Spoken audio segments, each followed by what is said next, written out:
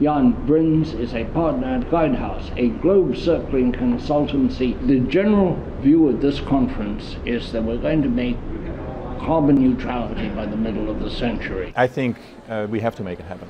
There's no real choice. And I actually think that we have the mechanisms in place to a great extent. I think we have international as well as support at the federal level to make this happen. I think there's a lot of commitment also with large corporations and then obviously the utilities as well. I do think that we're not moving fast enough, and we need to stop coming up with all sorts of excuses why we cannot move at the pace that we need to move. I hear a lot of people saying, well, we're not going to be able to produce those electric vehicles that we need.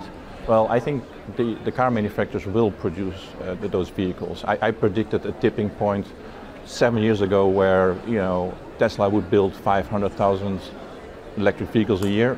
They reached that point a year earlier than they planned, and I think the other car manufacturers will do the same.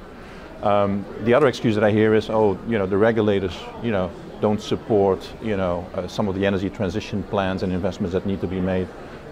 Well, I think if customers want it, the government wants it, the world needs it, then I think utilities have the responsibility to push through those obstacles and make it happen. The grid has become so much different than in the past, where you had central station generation, transmission, distribution. If you continue to look at the grid that way, you will never come to the conclusion that there will be enough electricity.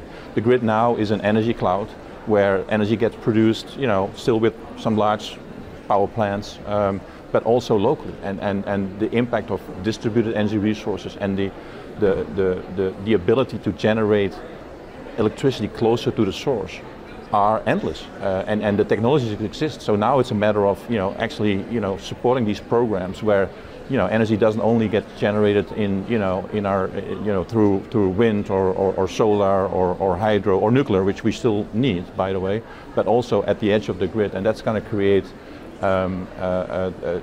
the supply that we need.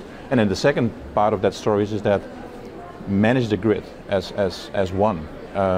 Meaning that use the electricity smart at the right time, produce electricity smart, and technology will help do that for us as well. Jan, that was stimulating. Thank you so much for coming on the broadcast. You're welcome, and looking forward to the next one.